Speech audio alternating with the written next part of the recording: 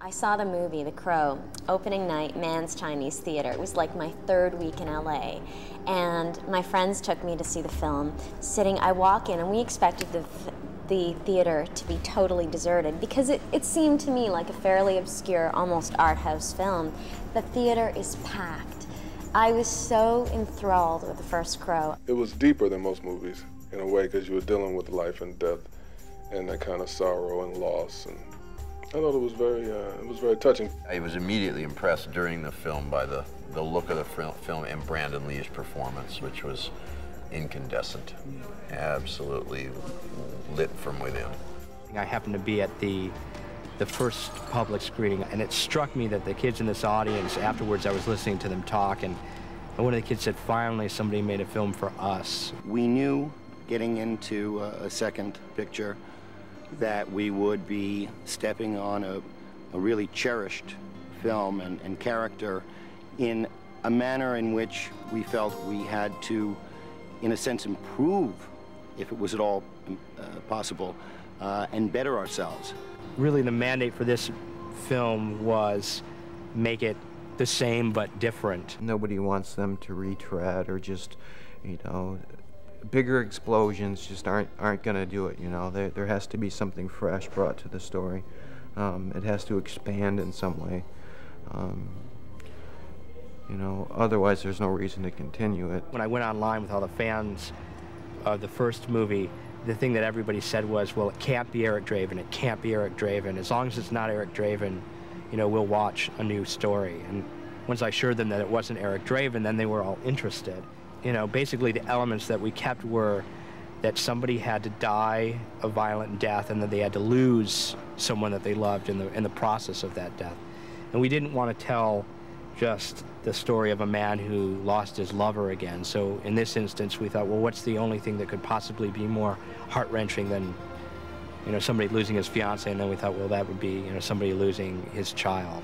And so that's kind of the genesis for our new character, Ash, to come back in this movie. I sort of thought, well, where can you really take it from here? And then I basically came up with what interested me about the idea was that that we could create. I was really interested. I thought something they hadn't really gone into in the last movie was what it felt like to be the character. What if you really were dead? And so then it struck me the way to do that, the way to really highlight who he was to create something of a drama with a love story. I mean, it was obvious that kind of the gothic romance is a huge element of the first movie, but if you look at it, really the romantic element of the first film takes place in the past. And what we decided to do was make the romance in this film take place in the present. So we then had to create a love story, an unrequited love story between Ash, who's come back from the dead, and Sarah, who's an adult. I think there's something really passionate about that. And the whole notion of her being in love with something that's dead is really interesting, and the fact that their love is so alive and so pure, the juxtaposition between the two is really interesting. I saw you drowning. My father shot you and your son. How did I survive? You didn't. You're dead. No! No! You know, I really declined to be involved with this production, you know, from the writing end of it, because I was such good friends with Brandon that every time I sat down to write something, you know, it just, Brandon was like right in front of me on the page. Every time I went to go write something for the character, you know, I was thinking, well, how would Brandon deliver this line? And so I couldn't do it. Well, I think the casting of the new Crow character as such was one of the most important decisions, because whatever happened, he would be compared to Brandon Lee, if you like, because people have so much love for him. So I knew that whoever we cast would have to be, I thought, very different. So at first I probably met up with 200 or 300 people, and they were all great people. It's just that some of them seemed to come from the point of view they would be son O'Brandon or brother O'Brandon, and I just thought that was a bad decision.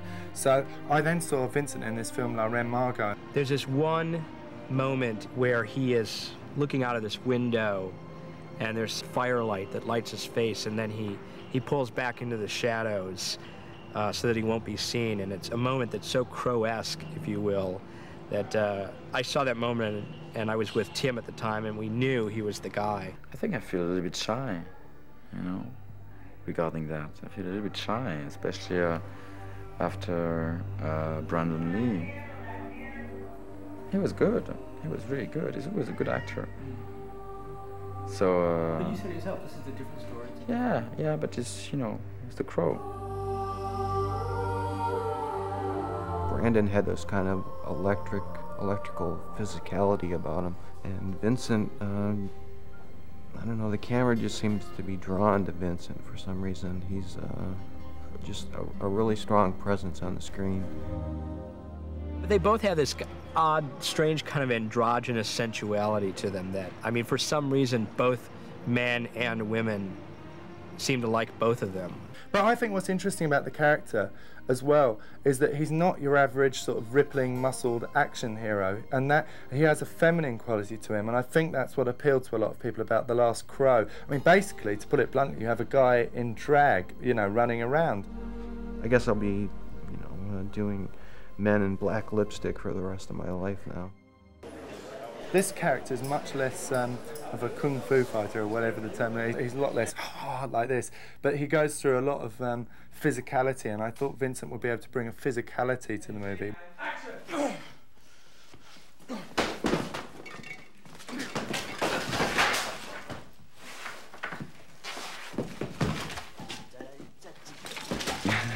Been jumping a lot.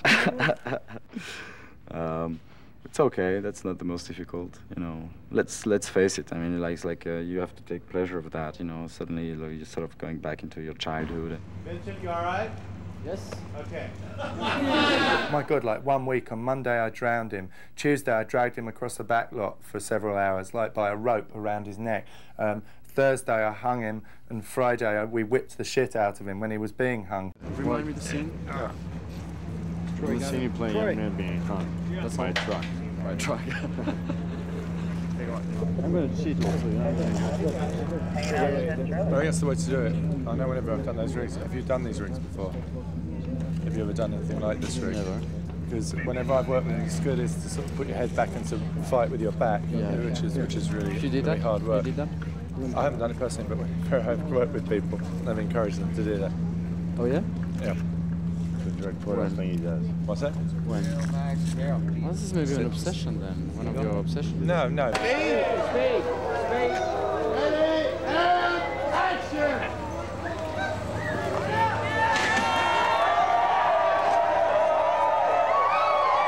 How's it hanging, ass?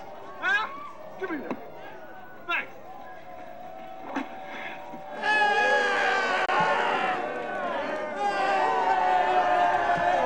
I felt that the villains in the first movie were really spectacular, particularly Michael Wincott. Really, a movie like this, a genre movie, whether it be Batman or The Crow or Superman or anything like that, they're only as good as their villains. So in this film, we had to construct a kind of group of villains that were as colorful. I'm not gonna sit here with a fucking target on my chest. I'm gonna take this motherfucker out. I've been a huge fan of Iggy Pop's forever. You know, I really wanted him in the first film, but for various reasons he couldn't be in it. Let's rehearsal. Let's see it really for real, that fight. Let's see that look in your eye. I've known Iggy for about 10 years, and he was like, for me, was like, and I know for Alex McDowell, just like a teen idol as such. You know, he was just like, he was the grandfather of punk, which was the music we all grew up on. I've seen Iggy in concert like 15 times, and I really liked, you know, all the kind of neo ballet things that he did, and just the pure energy that he brought to everything. There was a wildness to his music, which I don't hear these days. Even when people tell me it is, I don't believe it. So I thought if we could get him into the movie, that would be a great thing. I laced some references, some not so veiled references to some of his songs in the description, in the narration of the script. And he picked up on it, and it's the first thing he said when he met me is there's this, you know, it describes this one character as, you know, I Want to Be Your Dog, which is one of his songs, and I was just kind of hoping to subliminally influence him to take the role. But once he came on board, then we worked together and made it kind of uniquely Iggy. People have for years wanted to see him in a role which would show him off to his best. That's my view. I've always wanted to see a movie. You know, we've all seen flashes of him in movies, but never quite seen the true Iggy. Well, you know, considering that I do things like have my balls set on fire, get thrown in a pond, right, and drowned, and snort huge lines of black cocaine from the top of a motorcycle adorned with a naked blonde chick being fucked in the ass by death, it was a stretch.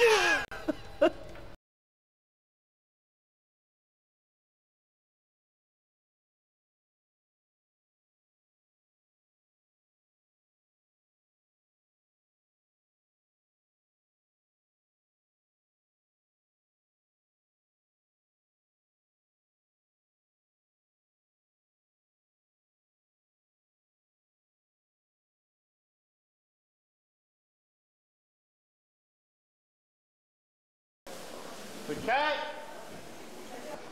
Rehearsal. It was really fun being a villain. I think villains are the best people. I hate good guys. And you're going to do bad things to yourself, which is always a way of overcoming pain, I think. Tim Pope really taught me how to act, basically. I've done 8 or 9 pictures, I guess, before this, and pretty much just staggered through them a bit like a fish out of water, but you got to start somewhere. He goes down. He told me he was going to make me the exception to the rule that rock stars can't act. Your head's back rolling, you're flying like a birdie. Well, I wondered then if you could just like fly, just like, oh, do you know what I mean? Sure. Like, okay, you're flying like a birdie. Marking 3, Mark. And play that. I think a lot of people assumed that in making the sequel we would introduce a kinder, gentler Crow, and that there would be Crow Happy Meals and McDonald's and stuff like that. And basically, Tim and I both conspired to make this leaner, meaner Crow, and Tim just said there's no way in hell that this Crow is going to be kinder and gentler, and so Tim is totally perverse. I was very keen with this movie that it would not be The Crow 2 or A Crow 2 as such. This would be The Crow City of Angels, and that was very important to me in terms of my philosophy about how to make the film. First thing I said when I came on this project, or one of the first things, was that I wanted to move it out of Detroit because I felt it was important at the very beginning of the film to establish that we were telling a different story. So the only link between the first film and this film is Sarah, who is now an adult. And what we did is we decided to have Sarah kind of running from her past. And so she's moved as far away as she can go metaphorically. She's gone to the edge of the sea, to the City of Angels, to kind of escape her past. But of course, her past ends up following her. And so the City of Angels is our metaphorical Los Angeles in the same way that the first movie, the city of the first film, wasn't really Detroit. So for all these kind of key, symbolic, potent icons, we decided we wanted to use different symbols. We decided that we would have this character ride a motorcycle because it seemed like motorcycles were just kind of something that is very Los Angeles, whereas cars are something that's very Detroit. So we have a lot more motorcycles in this film. And the costumer came up with this amazing coat, which when Ash, takes off down the street on his bike, the tails of the coat kind of fly out like the wings of a bird, and it's this great metaphor. We even talked about in the first film, Eric Draven crawls out of the ground when he comes back to life. And we decided that in this film, he would come out of the water, that it would be a different kind of birth. Because I love the idea of water, I learned to dive because I see it as being this idea of falling into yourself, if you like. Because the whole movie exists in sleep, in dreams, in nightmares. So we wanted to create that internal feeling. So that was hence the idea of water. I used the crowd with the Day of the Dead at the end. It's like water as far as I can see. It's like a train. But also you're one of them as well. You're a freak. You're a fucking freak. It's like looking into a big mirror of yourself. Death. You are deaf, and it's drunk. You're drunk in your death. You have to be drunk. And then this music builds. It's beautiful. This music builds this sort of psychedelic sort of bit. So as the things are going into you, and you fall, it'll be amazing. Okay, everybody moving. Okay, go, Vincent. Action.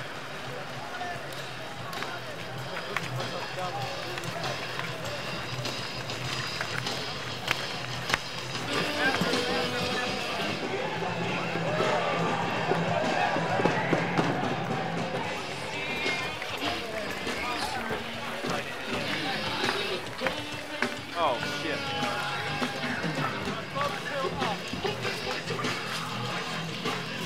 Graffiti in LA is so familiar, like in all cities. So what we decided to do was to remove graffiti wherever we saw it and replace it with our own. So very early on, I contacted a designer called David Carson, who designs a magazine called Ray Gun. And one of his kind of design obsessions is how far can you push legibility, and how far can you advance the typography to the point where people can just about read it and get it. And at the same time, I was looking at 60s Chicano gang graffiti, 60s, 70s kind of very, where it had developed to a point where it really was illegible. It was its own codified language. So I got him together with this reference material that I had found, asked him to design a typeface. And he came up with something really fast that was absolutely appropriate. It was based on some kind of alphabet. Every now and again you can recognize a letter. And then what we did was pass it on to this local tagger called Ricardo. On the whole, he single-handedly went into areas, 300 feet of running concrete bridge, and within a day had graffitied the whole thing. We decided that the first movie had a lot of rain, and that what we would use as our metaphor for kind of the unconscious would be just smog. So there's this ever-present pall throughout the film, and we weren't going to have any rain in the course of the movie. And it's a challenge. There's never really been a film shot at night that doesn't use water as an element for reflection. It's just a classic thing. But when we were scouting downtown locations, a very recurrent image to me was just broken glass all over the place. So early on I decided that we could use broken glass to do the same thing as water, but it would have a far more potent narrative kind of message in it. We decided on a palette that came from sodium light. The kind of idea that street light is the light of the city. There's no exterior light, there's never any moon. We've got this blanket of smog over the whole city, so nothing penetrates that. And our logic in the broad stroke was that the street lights bounce into the smog and filter back down into the city. The lighting of the film is sort of this sulfur yellow that sort of looks like people's skin is like jaundiced and set on fire. And, once you're in the lighting and you see all this broken glass and these, remnants of these old cars, and it's very, very easy to slip into the character in the world. The production designer has to provide a framework for the characters in the film. I think that's primarily it. It's that and controlling the look of the film from start to finish. You have to kind of live in the film. You have to do this kind of method design thing where you put yourself inside each character's head one by one, and you kind of invent a backstory for them that's not necessarily described in the script, in order to give yourself the background that you need to in this case, in Sarah, to find out why she's in this space and what she would put in this space. We kind of built a story where she lives out of 2 suitcases, doesn't live anywhere more than 6 to 8 months, keeps moving, so her property is absolutely minimal, and therefore what she's moved into here, there's not a piece of furniture here that we're saying that she bought or brought off the street or anything. She just moves into a place and inhabits it, disturbs it as little as possible, puts her own pieces, her own life into it where she needs to. That's the example, I think, is that we just build a backstory. I think that a lot of the people that watch The Crow were the kind of kids like I was when I was a kid, who were maybe out of the mainstream for one reason or another. They weren't the jocks, they weren't the super brains kind of thing. They were the kids that slipped between the cracks. But I think there's actually really a majority of those kids, but nobody realizes that they're a majority. They're kind of a hidden majority. I think the audience of The Crow is really cool, and they're extremely intelligent. They know what they want, and, you know, delivering the goods plus more is what makes the film really exciting to do.